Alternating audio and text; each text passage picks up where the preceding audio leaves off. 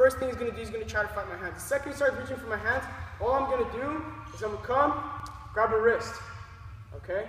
I'm not worrying about anything else but a wrist right now. Everyone knows a 2-on-1, a Clemson roll, a tilt. That's basically what this is.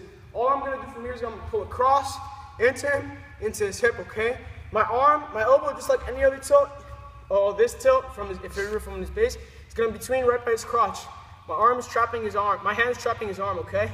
Now, what I'm gonna do now is I'm gonna bring my hips in, but I'm gonna create a little chair. My left leg is gonna go between his leg, and my right leg's gonna trip. And all I'm gonna do is I'm literally gonna pull him back into me. So I'm here, I pull the cross, here, bring back, I'm elevating. Simple tilt. Worst case scenario, a guy falls, I'm not in a good position. I roll through, I hit it again. Now I'm in a good position.